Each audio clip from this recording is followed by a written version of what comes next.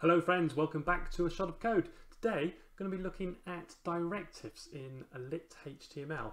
Now I'm going to be building on a little application I made in a previous video. You don't necessarily need to watch that, but if you want to, I'll put a link to it just here.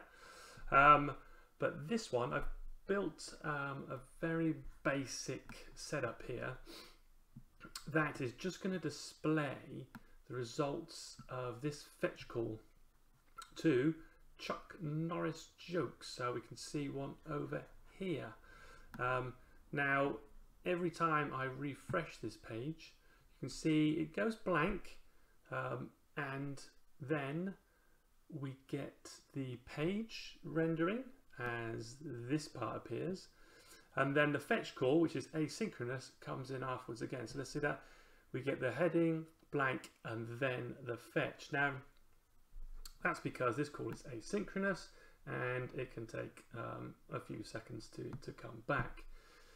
Now to show that this data is coming in, there'll be, there might be lots of situations where you're making these asynchronous calls, and we want the user to be aware that something is coming there. You can put code in to display a waiting or a spinner, but you've got to redo this code every time. But LitHTML provides us with a directive called Until, which basically allows us to specify some HTML that will be displayed until the asynchronous call has completed.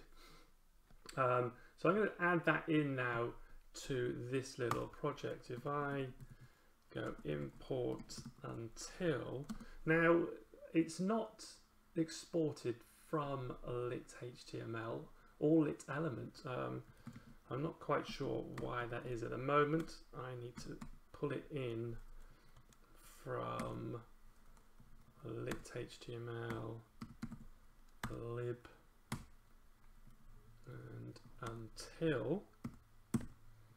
I'm not sure that will change, but at the moment this is where we need to go to get the code for that. So once I've imported, I can now come down to this fetch call and basically wrap it in an until, which takes two parameters. The first one being the asynchronous call, giving a promise back. So I'll put that there.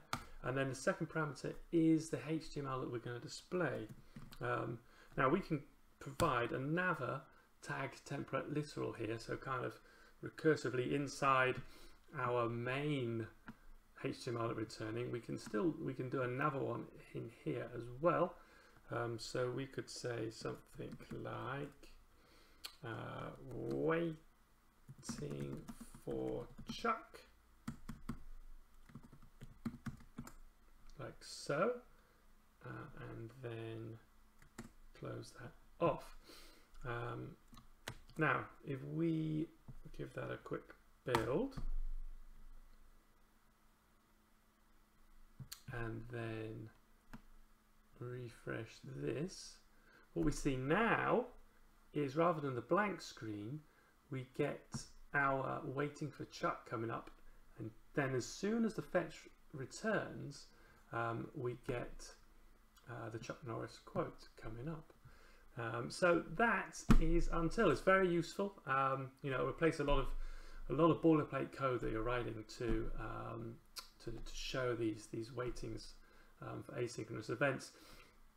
I'm not sure yet how to add this to an event. Say if you're clicking a button and you want to show the HTML there. I'm not quite sure how to do that yet, but when I figure that out, I'll post another video on that. But for now, that's it for LitHTML and the Until directive. Thanks very much. Bye.